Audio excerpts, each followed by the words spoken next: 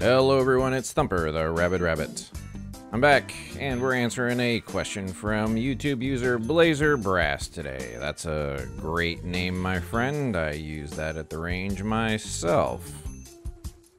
But we're not here to talk about ammo, we're here to talk about wind turbines. Blazer's question was, does the terrain environment affect the output of wind turbines? This was in response to a video I posted that showed wind turbines and walls being built nearby within a couple foundations will actually block them from working entirely. I will preface this with a caveat that things change quite a bit from one update to the next, and that statement is still true. Walls will still block them. And what I did here is build a little test rig with 5 wind turbines, one in each of the cardinal directions, one in the middle. They're all facing to the north except the south one I have facing south as a control, just to demonstrate that there isn't a significant difference with which direction the turbine is facing. So the old wind turbines a year and a half ago, if you were early to electricity, you would have noticed they actually turned into the wind and the wind direction changed. And if there was an object in the direction of the wind, it would block the turbine. That's all gone. The wind turbines just sit in a fixed position, and the wind factor, the velocity, does seem to change kind of randomly. I will say there is somewhat of a pattern to it, which I've observed during this test right now, and that is that the wind changes move according to a cardinal direction here. Not consistently, but what you'll see is like the turbine furthest west will start decreasing first, and then the ones in the middle, and then the one furthest to the east, and then it'll start increasing first, and then the middle ones will start increasing, or sometimes the other way around. The direction isn't necessarily the same, but the pattern is. So if the one furthest east starts decreasing, then you'll see the middle ones start decreasing within, several seconds, 10, 20, 30 seconds later, and then the one to the west, it'll start decreasing and so forth. So there's clearly a movement of velocity change across the map here. I guess a few foundations at a time, just kind of migrates from one direction to the other. But there isn't really an implied wind direction necessarily. I will say that the maybe on the answer comes from the fact that the turbine that's closest to the cliff there is the one that likes to cut out the most. A couple of these during my testing have just plain stopped working. They stop outputting power, they stop turning, and their display turns off.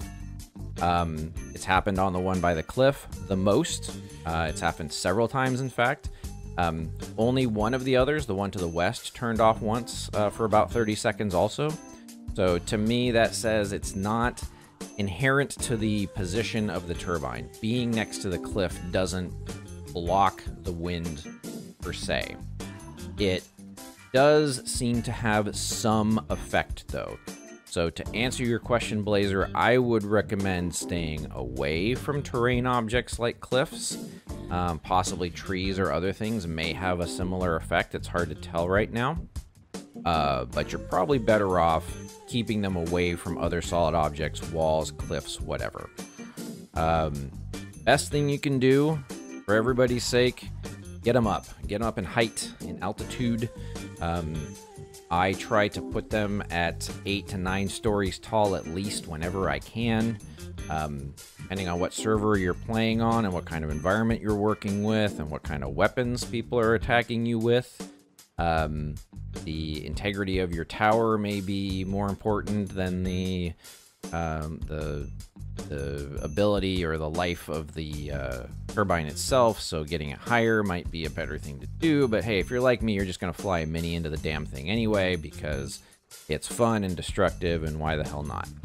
So take that for what it is. You can see here that pattern that I spoke of earlier. The one on the east end, the one by the cliff, is the one dropping the most right now. And these ones in the middle are following, and the one out to the west seems to be trailing behind. So at this moment, the wind velocity is decreasing, and it's decreasing from east to west. Again, that's not consistent. When this pattern finishes, for all we know, it could go from west to east, increasing. It could increase from east to west. It's not been consistent while I've been testing. So And the direction they're facing, south, north, whatever, doesn't seem to matter a whole lot either. So there you go. Kind of put them wherever you want. I would stay away from walls and solid objects as much as you can, and of course get them up in elevation as much as possible also.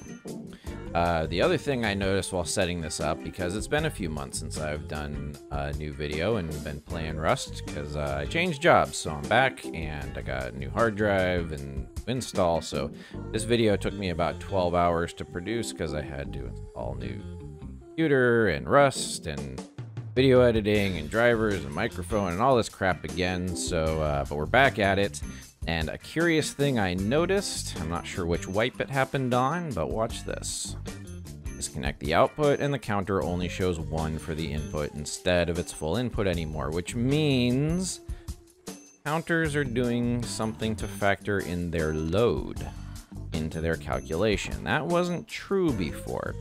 So this is the first indication I have that the calculation is factoring the load, at least since they introduced the battery change with Rust Watt minutes. So it looks like the whole load thing is starting to catch on other components here, which is a good sign because there's a lot of quirky bugs with electricity that had to do with the fundamental problem of them just reading input power and not necessarily being aware of their downstream load. So this could be a good sign for other bug fixes that may have actually happened already. So I need to do some more testing, or maybe some bug fixes to come in the future. So stay tuned as I get back into it, start playing with some more components here, see what all the changes are, and if I can get some more time in the future, I might put a little more into this, maybe with a larger rig over a larger area, and see if I can't figure out what the pattern is here. If you know what the pattern is, let me know. And buggy, always is. Maybe there's something worthwhile to send over to dev. But in the meantime, we'll look forward to other environmental changes taking place, like rain and probably more refactoring of the wind code and all kinds of other wonderful Rust bugs that can keep us on our toes. Until then, my friends, it's good to be back, and good luck, and don't suck.